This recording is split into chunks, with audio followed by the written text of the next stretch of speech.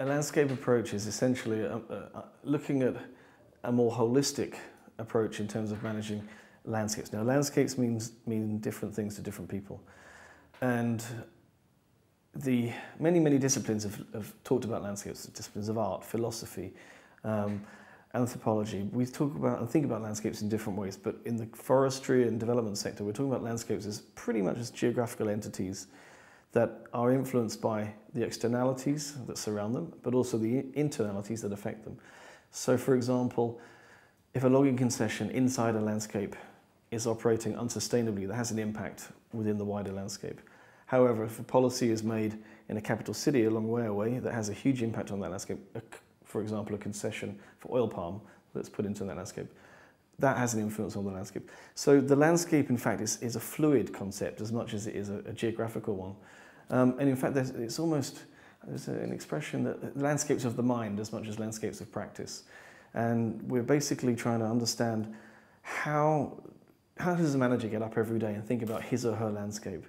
And it's about involving multiple stakeholders, multiple processes, the incredibly difficult and complex layers of politics, socioeconomics, culture, the ecological, environmental side, and laying all of those bits, if you like, together to understand how they all relate.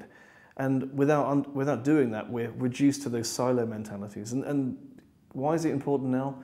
It's because of the need to integrate agriculture and the environment. And traditionally, these have been segregated to such an extent that they're affecting each other badly.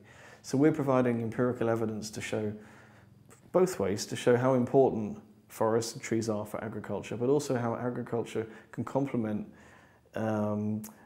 production systems within multifunctional landscapes. So we don't think about agriculture as fields of wheat and barley. We think of agriculture in terms of small-scale farmers who are growing a diversity of crops. Those cropping systems are more resilient because they're in landscapes that have a diversity of ecosystems and social systems as well.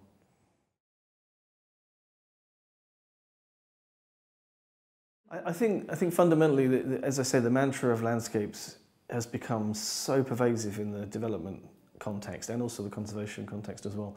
I would like people to really understand what that means. And it's not just about, as I say, providing a definition, it's about embracing.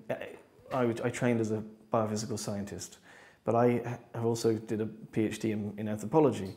So I can get a sense of why anthropological issues are important for the environmental issues within a particular landscape.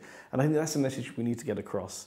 That multidisciplinarity, the interdisciplinarity of thinking that requires a much more nuanced thinking about the way that landscapes interact.